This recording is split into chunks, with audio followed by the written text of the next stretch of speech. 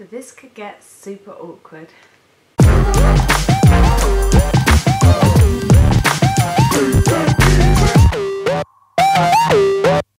Hi guys, so for today's video I thought I would do just a little sit-downy chatty kind of video. I want to branch away from just doing hauls and superficial things and things like that, because for me there's a lot of other things I want to do, some of which do include like room tours and what's in my bathroom, like what's in my makeup drawers, like ways I store things, budget things. I've got so many ideas of things. I don't want to just sort of narrow my channel down to one thing. And today I thought I would talk about something that all women suffer with at some point in their life, or most women do, but yet no one talks about. And if you do talk about it, it's kind of like, ew, that's gross, kind of thing. And it shouldn't be. And so I really wanted to make a video to kind of have a chat with you. As you can tell from the title, I'm going to be talking about vaginas and keeping them clean and problems you might have with them and all those sorts of things, and how very common a lot of the problems are.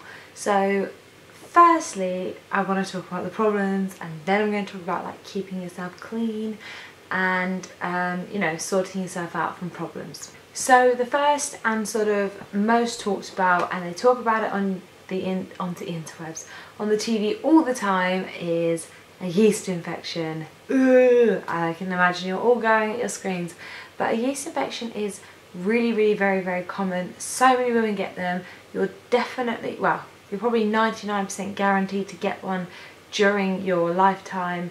You can get them from taking certain tablets, you can get them from just having a bad time, you can get them for so many different reasons, and they're really easy to sort out.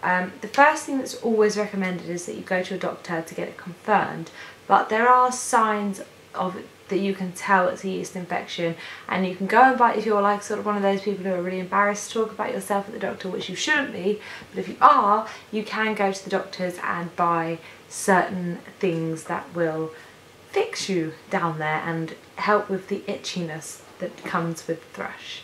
So symptom one is abnormal vaginal discharge, sort of like thick, kind of, as they describe it, cottagey cheese kind of discharge. You might have a funny smell to it, it just doesn't feel comfortable. You'll notice there's probably more of it. It's not a nice feeling. Some women, and I've never had this when I've had a yeast infection, but some women have pain during sex, but I think that probably for me, I can tell a yeast infection a mile off, so I won't have sex during that time because you can pass it on, so I try and avoid that. But you can have pain during sex, you can have pain during urination as well, and you can also have things like abnormal bleeding sort of outside your menstrual cycle. Now, you can have sort of a simple swab test, like I say, at your doctor's, but if you have had a yeast infection before and you already know what the signs are, or you're well informed, you can just go to your pharmacy and buy the Canesten. They've got duos for all sorts. You can ask the pharmacist which one they think is the best. You can now actually as well buy the Canesten tester kits to tell you whether you do actually have a yeast infection or BV, which I'll explain in a minute, which I'm tempted to do like a review of and see if it actually works. But yeah, that's problem number one you may face. The next one is BV, which I was just talking about, which is bacterial vaginosis. Again, it's another type of infection, but it's quite a mild infection, and actually I find this is actually almost more common than thrush, that people just very easily get confused as to which one they have. Usually the way that you get this is because you're over cleaning yourself. Now, a lot of people seem to think that things like thrush and BV and things like that are dirty diseases, but actually it's normally because you're over cleaning yourself that's the problem. So using things like scented, sort of, even if it's for down there, scented products and anything like that, you shouldn't really be washing yourself with anything other than a little bit of water every now and again. You shouldn't really douche yourself or anything like that. Your body has a very clever way of cleaning itself.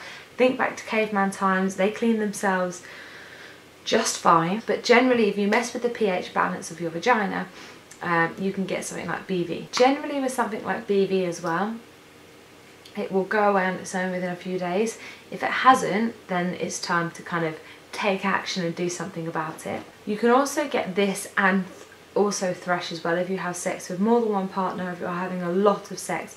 So this is why a lot of women get it, because generally when you meet a partner for the first time, you're at that like lovey-dovey stage where you're going to be having a lot of sex and things can happen. The symptoms of this are kind of similar to thrush, except for your discharge is more of like a greyish, yellowish, and may have like a fishy smell to it, which can be worse after sex.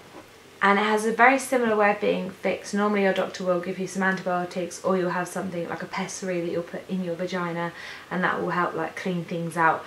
So the last one is probably the worst one really in my eyes, just because it's the hardest one to find until it's kind of too late almost, and that's chlamydia.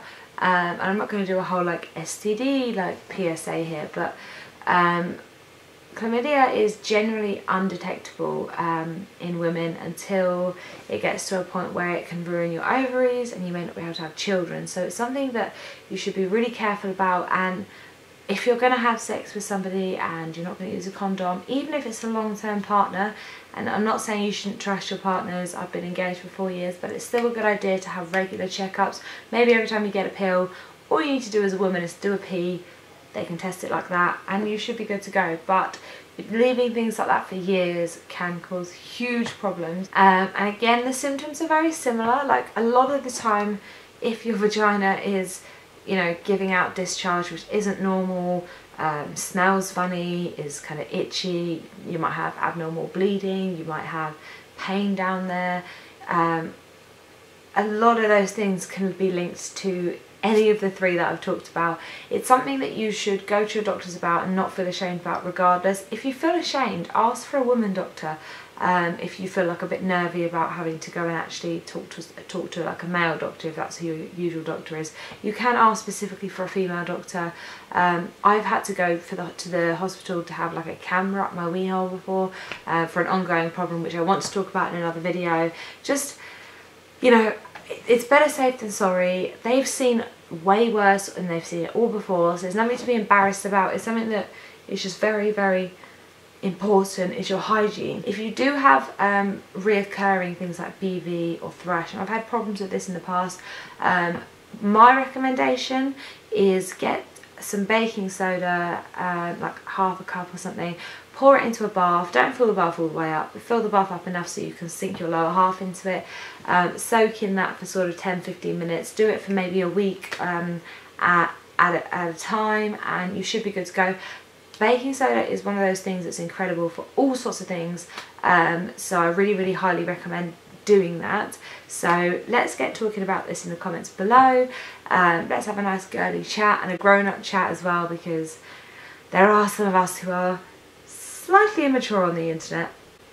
And yeah, I hope you enjoyed this little video. It's a little bit different to what I usually do, but I just wanted to come on here and have a quick chat about your health. I've got lots of health related videos that I want to bring out in the future, sort of mental health related, physical health related. I want to tell you about my health problem that I've got ongoing, because somebody else might be struggling with the same thing, but I think I'll do that a little bit further down the line. So that's it for this video. I really hope you enjoyed this. Don't forget to leave me a comment down below and let me know that, you know, you hear me go, and you know, we're all on alone. Let's get going in the comments, like I said.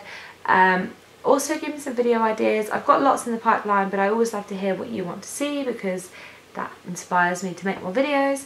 Other than that, I hope you had a really good day, week, weekend, blah blah blah. Like this video, give it a comment and subscribe if you haven't already, and I'll see you all in my next video.